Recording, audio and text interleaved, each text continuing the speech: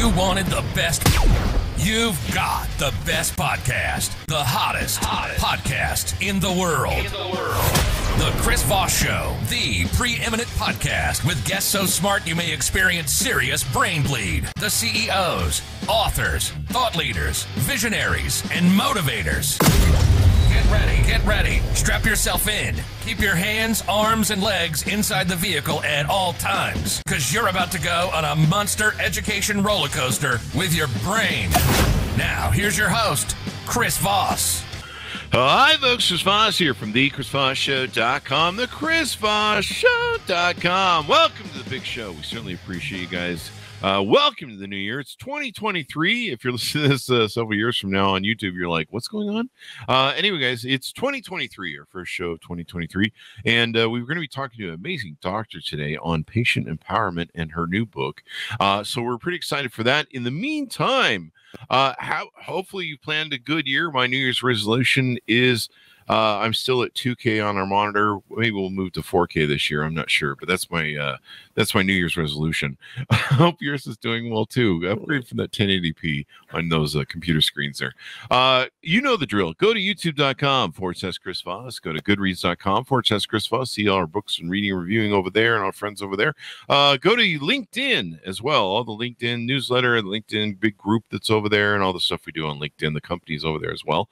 All of our places on the internet. Follow them, share them, get your friends to sign up to the Chris Voss Show. Guilt them and emotionally torture them until they subscribe. No, don't do that. That's a joke, people. Anyway, she is the author of the newest book coming out, or just came out, November 28th, 2022, just in time for Thanksgiving. And of course, you can read this book. You know, this is a good time where people sit down with books. If I can pontificate for a second and do a little plug here.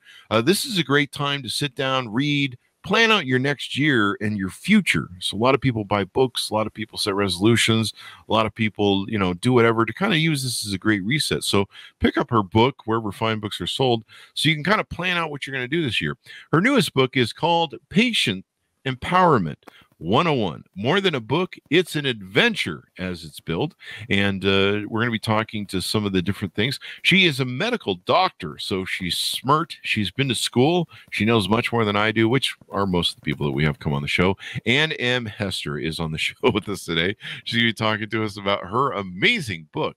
So let's give you a rundown on her. She is a board certified internist with over 25 years of experience caring for patients.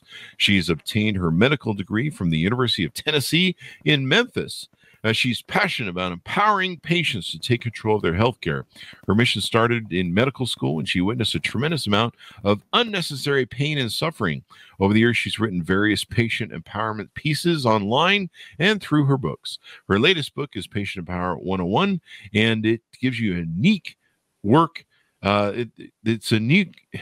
Cut that. It's a unique work that takes an unprecedented step in helping people think like doctors, so they can position themselves right where they belong to be at the center of their healthcare team.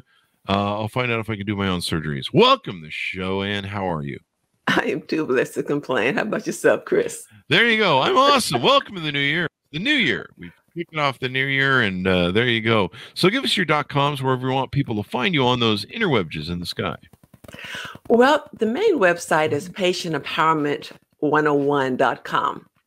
And if somebody wants to contact me, certainly they can fill out a form there, or my email is dr.hester@patientempowerment101.com. And I can be on LinkedIn as well. How many books do you have? Well, I have a couple of books. One I wrote over 20 years ago. It was called Your Family Medical Record, an Interactive Guide to Getting the Best Care. And John Wiley & Son published that, I think, about 2000. Mm-hmm. At that time, people didn't really care about their health empowerment. They wanted the doctor to do it. So ultimately, it went out of print. And then recently, it's like, this is the time. People are becoming savvy healthcare consumers. They need to know what's going on. So I sat down and I took some of the parts of that, revamped it, added another 20 years of medical practice, and popped up Patient Power 101. There you go. So what is an internist? I'm not, I try and stay away from knowing anything about medical stuff and terms and technology as much as I can. It's like an avoidance thing. I try and stay out of ERs and hospitals as much as I can. So what does an internist do? We're the adult version of pediatricians. Oh, When kids get sick, they see a pediatrician. When adults get sick, they see an internal medicine doctor, also called internists. there you go. So anything that's wrong with me on the inside basically is what an internist messes Anything with. internal. Actually, we do skin too, but Oh, it's do you? basically the internal organs. Yeah, there you go. There you go. So you've been doing that for 20 plus years, I think you mentioned. If I look back to medical school, 30 something years when I Wow. actually started seeing patients. So There you it's been a go. while. So it's built on the front of the book. Expedite your diagnosis, slash your medical Yes. bills, think like doctors, take fun online quizzes, and watch engaging videos.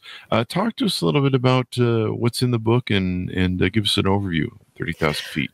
This is like a conversation between me and the readers. It's Mhm. not filled with a lot of difficult medical jargon that's going to put you to sleep. There are lots of pictures and charts and humor here and there just to kind of keep you on your toes and just make it an enjoyable read. So I explained to patients, the people, and we're all patients at some point, but how do you communicate with doctors? Typically, what happens is people will go to the office and sit on a cold examining room table, and they're often angry that the doctor is an hour behind schedule. They may be in Mhm. pain. They are half dressed. The examining room table is cold, and they're not happy when the doctor comes in. And so the doctor starts asking questions. That is typically when people start pulling together their history. I once timed a patient. She's very loquacious, yes, but I thought I'd time her. I asked a yes or no question. It took 10 minutes for her to give me the answer because she was thinking it through then. And so what I teach people is how to start thinking about the symptoms when you first develop them. If you develop abdominal pain, within the book, there are web pages, the information to get to web pages within the site where you can download the frequently asked questions that doctors are going to want to know for everything from abdominal pain, fevers, diarrhea, back pain, and so forth. So let's say you develop abdominal pain. You can look in the book because the charts are in the book. But if you want to download the chart, it's a fillable word chart. You just download it and you go through the questions. Yes, I have this. No, I don't have this, and so forth. You can save it. You can print it. So when you go into the doctor's office, you can have your 60-second elevator speech, so to speak, about what's going on. So the doctor doesn't have to try to pull things out of you. You can tell the doctor from A to B to C to D when it started, how long it's been going on, how severe it is, which makes it better, which makes it worse, what else has been going on.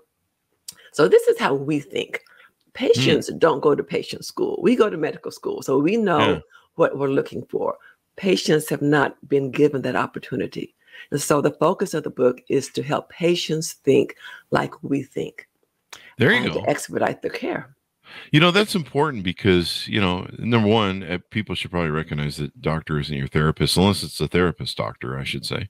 But, you know, I mean, if you want to get in there and you want to just get right to the point, you don't want to beat around the bush at whatever, you know. I have this problem when I go to the store and stand in line at the cashier and somebody wants to have a life conversation with the gal at McDonald's who's handing your food, or whoever's at the cashier thing. You know, they decide that they want to have, you know, this is the only friend that they have in the world suddenly, and they want to have a 20-minute conversation with you. You're standing in line going, hey man, the rest of us have stuff to do, man. Chris, remember on Joe Friday? Joe Friday. Just the facts. Just the facts, man. Just the facts. No, I like that because it helps, because the doctors press for time as well.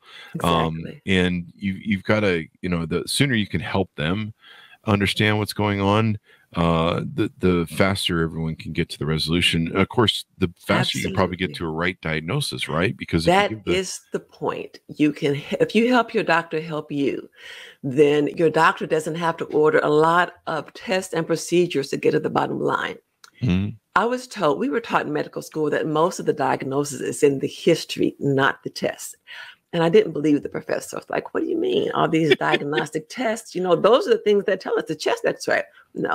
If you can give your doctor an excellent history, by the time you finish your last sentence, your doctor's already narrowed down the list of potential diagnoses, which means fewer tests. Tests cost money. You got to take off of work to go get the test. Tests can be painful and expensive. So you help the doctor narrow down what's going on, which means fewer test procedures, less cost, less of a need for you to come back in 2 weeks to see how you're doing. Fewer prescriptions that cause side effects that don't work. So it is a huge win-win when patients can really partner with their doctors to help them expedite their diagnoses and minimize their costs. There you go. This seems much better than when I do at parties. When I find a doctor at a party, I just walk up and go, hey, does this look infected? No, don't do that, folks. They hate that. Let's just say, I'm off duty. Call me back tomorrow. That's usually what they do. That or they just give me a diagnosis really quickly. They look me up and down. And they go, you're crazy. Go get some help. You don't have a medical issue, at least not physically. Not you yet. just have a mental issue. So here's a psychiatrist and get those 6 personalities fixed. So one of the big popular things you hear now about medicine and the medical community is advocating for yourself, advocating for you as a patient. Talk to us a little bit about what that means, and it sounds like that's much of what's incorporated in your book. Actually, there's a whole chapter on health advocacy. It's huge. It's important. For instance, if you go to the emergency room, you're not going to be feeling well. You may not remember all of your history. If you have an advocate with you, whether it's a spouse, a relative, anybody with you, they can fill in the blanks. You get pain medicine. You may not remember what your doctor told you. So certainly it's great to have an advocate. And a lot of people don't realize, in addition to an advocate that well, there are patient advocates. That's a profession. There are a lot of nurses. There's a patient advocacy movement. And that's huge because they can help you understand your bills, advocate for your health care when you don't know that you need an advocate. So I have a couple of quotes in the book from patient advocates. And within the book, I have quotes from a variety of different healthcare professionals, but it's important for people to understand that patient advocacy is very real and it's important. And all you have to do is Google patient advocate in my area, and you can learn about the professionals qualified in your region that can help you with your healthcare. Yeah, you've really got to manage the game sometimes, because I've had good and bad doctors, and I've had doctors that I have to try and manage and really advocate for what I'm doing. I remember years ago I had a doctor where I'd burned my foot and it'd become infected, and I'm one of those people that, I don't know, I seem to be a strange being where if you just give me some penicillin for a couple days, like I think I fought off. My arm fell off one time, and I fixed it with penicillin. And it seems to be like a miracle drug for me. I don't know. I guess it's a miracle drug for me. Maybe I'm not that special. I just think I am, which is kind of a narcissistic problem I have. My audience knows that.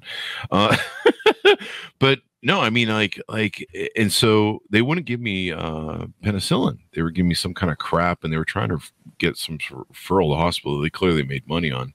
And I was like, no, just give me penicillin. They're like, well, we don't give penicillin because blah, blah, blah, blah.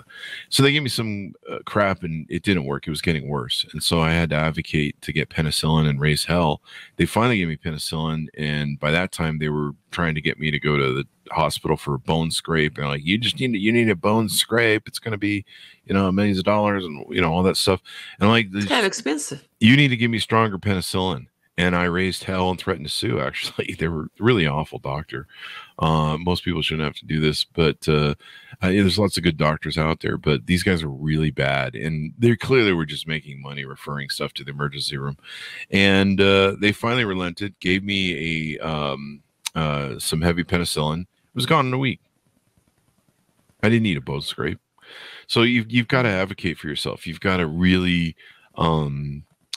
you've really got to try and manage your medicine, manage what's going on. I mean, what are we doing? Do we need that? What's going on? I do the same thing with my doctors. I've my veterinarians for my dogs. I've had veterinarians say, you need to put that dog down now. Oh, And you'll go see a second doctor and get an opinion. He's like, no, it's not what you think it is, and you don't need to spend $5 trillion in battery tests. And my dogs lived for years afterwards just fine. Turns out it was a small infection or some sort of weird thing they might have had.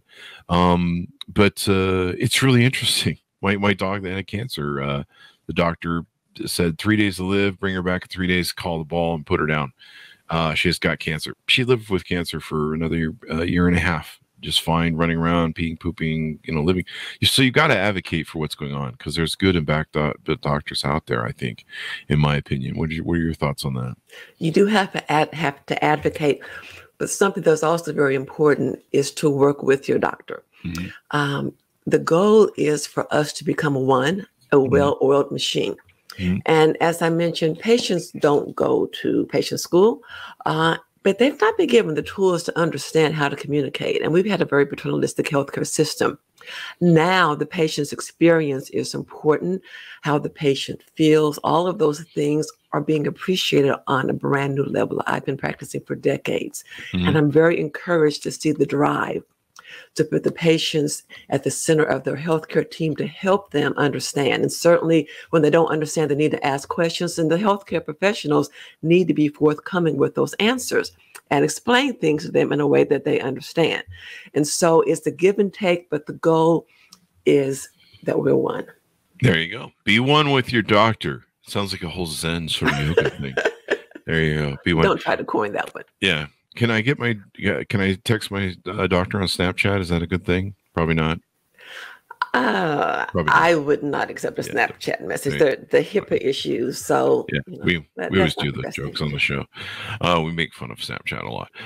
Let's see. Health insurance options. What do you discuss in that chapter in the book? Health insurance options. I know there's the big Obamacare and a lot of different things you can do there. I think there's some side options now outside of Obamacare, but I'm not sure. There are a variety of issues. So health insurance is a very complex issue. So I just give an overview of the different types, such as Medicare, Medicaid, the PPOs,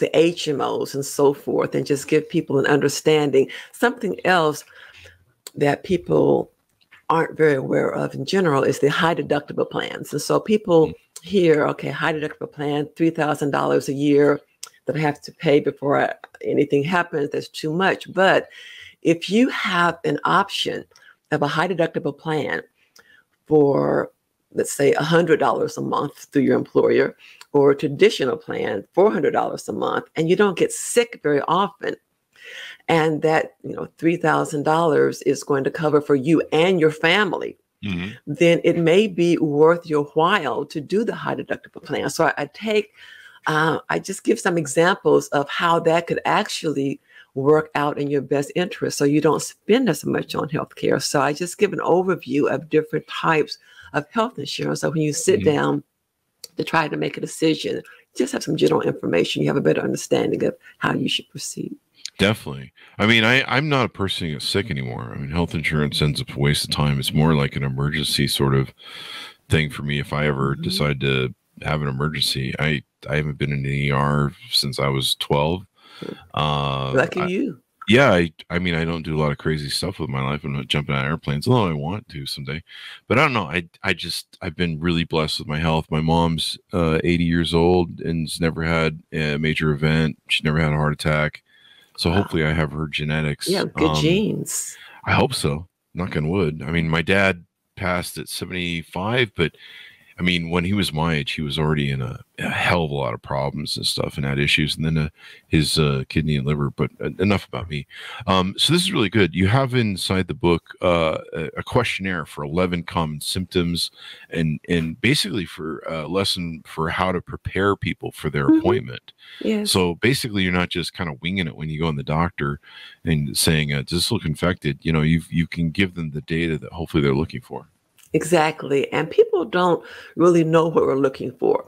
So people try to think back, I'm not sure. I haven't really paid that much attention. But these questionnaires give you the frequently asked questions the doctors are going to want to know about common symptoms. So for instance, if you have abdominal pain, You may not stop to notice if your stool turned dark. That means a lot to a doctor. So just the things that patients don't understand that they need to be on the lookout for.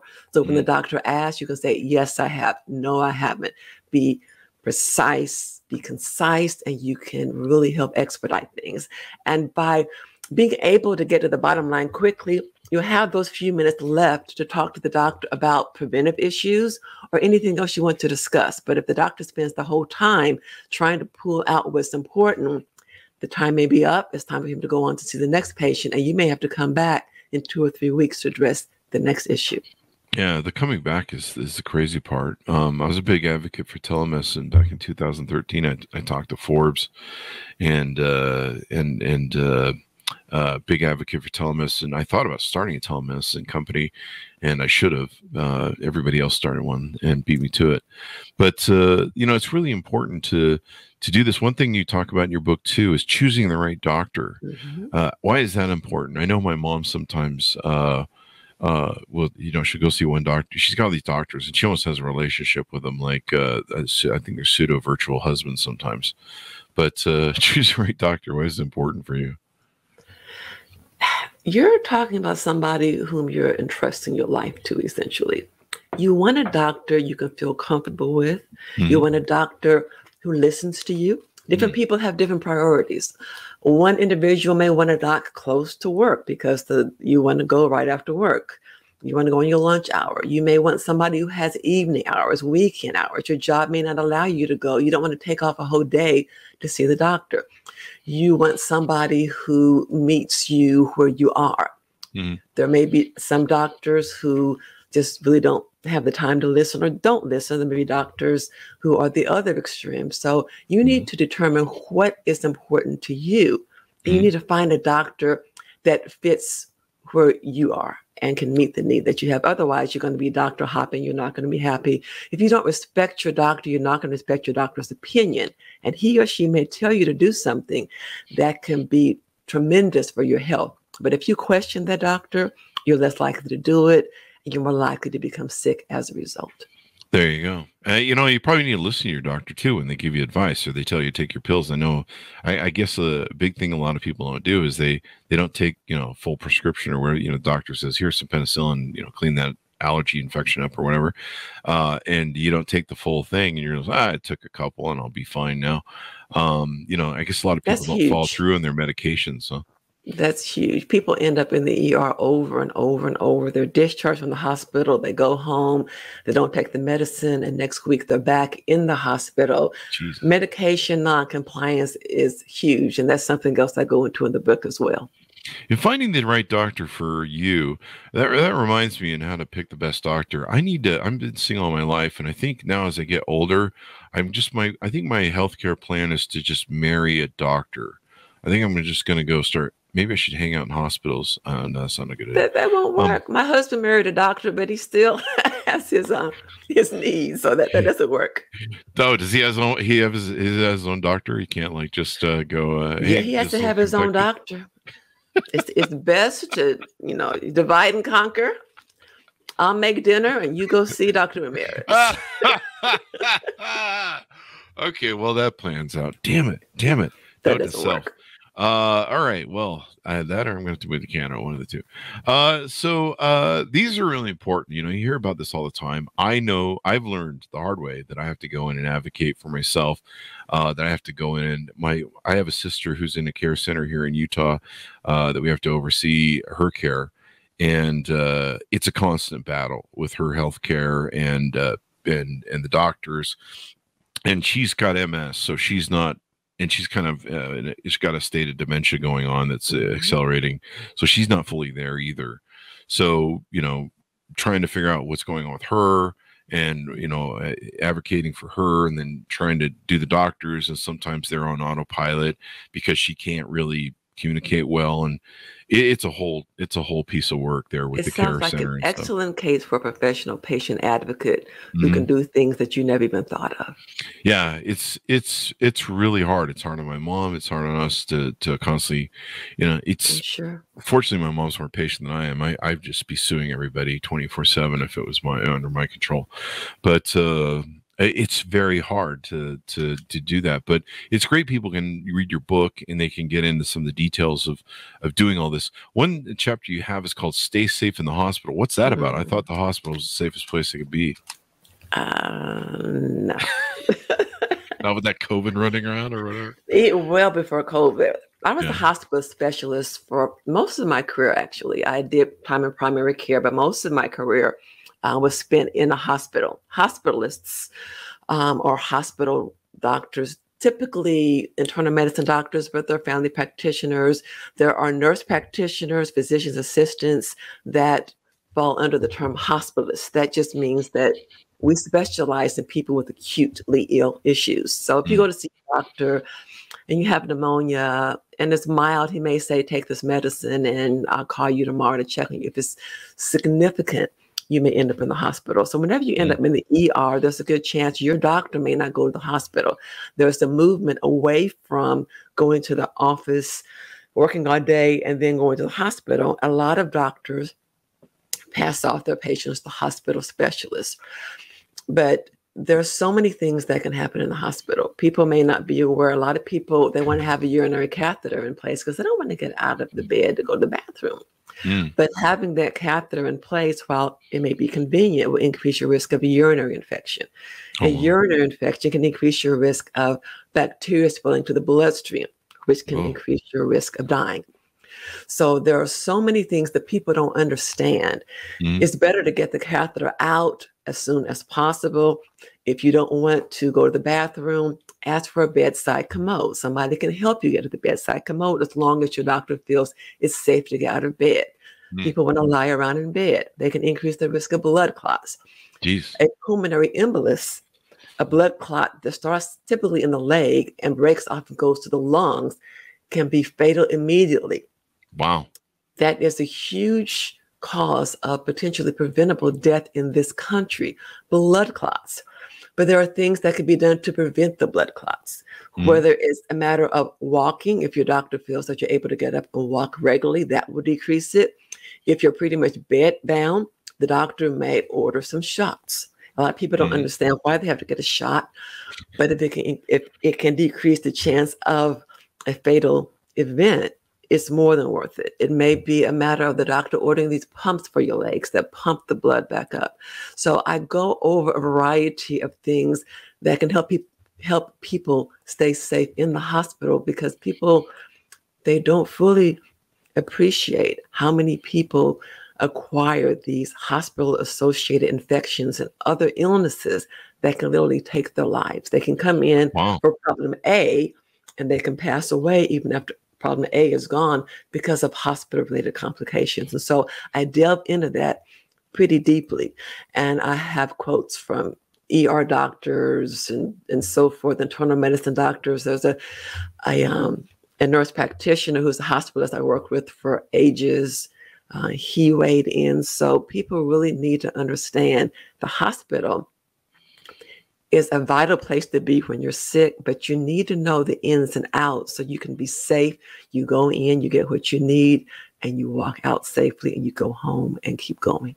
That's always important. I mean, I remember when I used to we used to do blood stats for hospitals, and so we would pick up blood or other samples of body tissue and take them to a testing lab, ARUP in Utah, and we had a courier service that did that. And it was really interesting. I would go in, there'd be signs on the wall about tuberculosis and, and stuff like that. And I'm like, oh, hospital's a great place to catch TB. Great. That's awesome, man.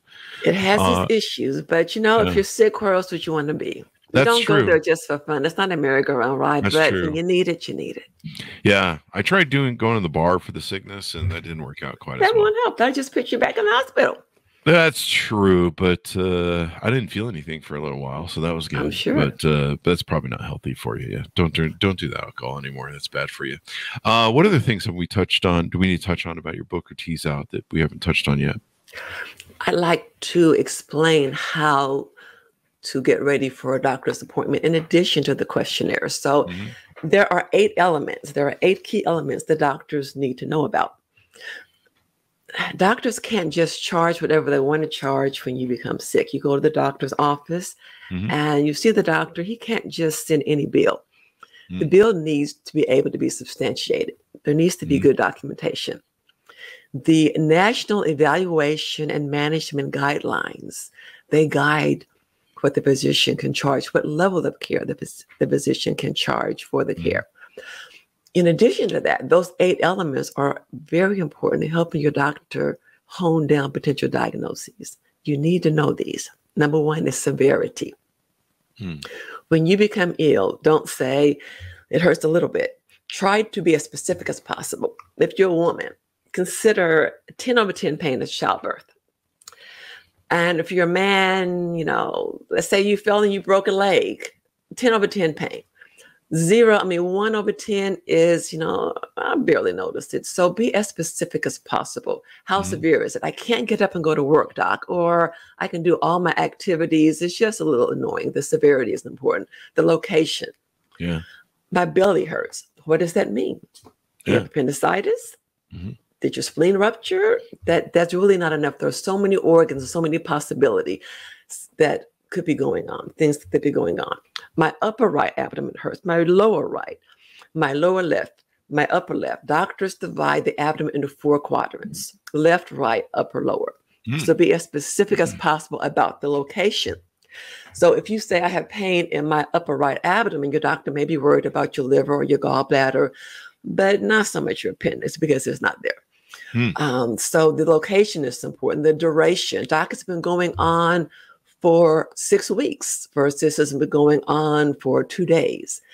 And the timing, if it comes and goes, each time it occurs, that's the last seconds, minutes, or hours. So doc has been going on for 6 months, off and on. That's the duration. Each time it occurs, it lasts for 2 or 3 days. Associated signs and symptoms. If you have abdominal pain, pay attention. What else do you notice? Are your stools all of a sudden black and tarry? Unless you've been consuming Pepto-Bismol or iron, that could mean that you have blood in your gut because the acid in the stomach, once it mixes with blood, turns everything black. So you could vomit up black, gritty coffee ground material, or your bowel movement could be black and tarry. So what other symptoms go along with your abdominal pain? Modifying factors. What makes it better? Which makes it worse? The context. Doc, I've had severe pain in my back, but it happened just when I picked up that heavy sofa. So the context will also help the doctor hone things down. So severity, location, duration, associated signs and symptoms, the modifying factors, timing, context, and the quality.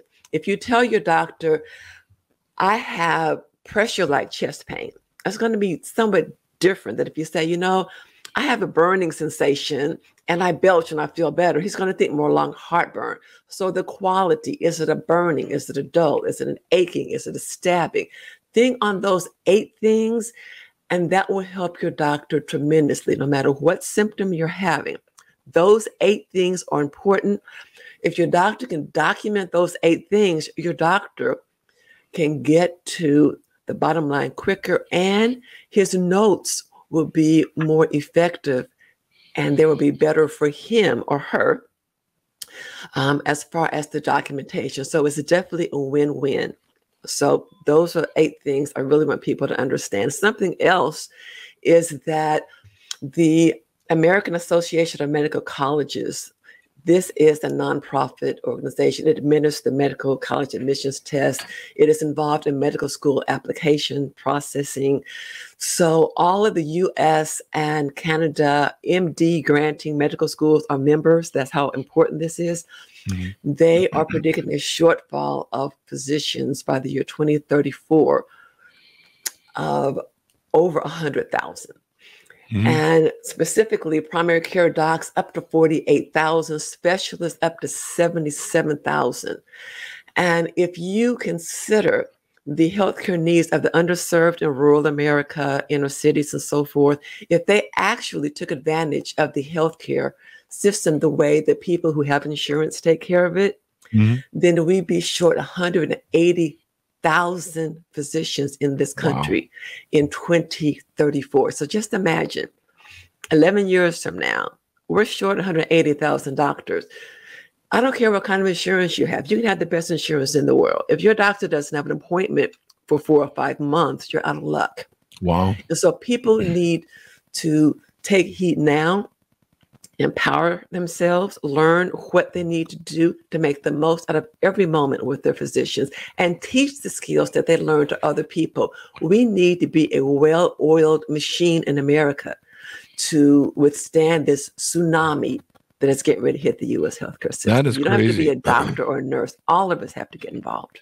That is crazy to think about, but It's yeah, unbelievable. and we all Scary. need to eat better. I do intermittent fasting every day.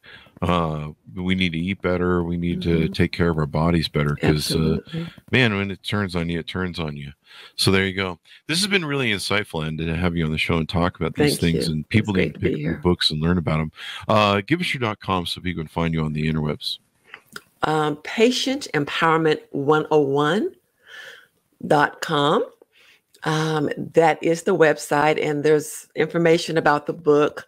There are several 5-star reviews. San Francisco Book Review, a variety of organizations have given it a great review. It tells you more about what the book does.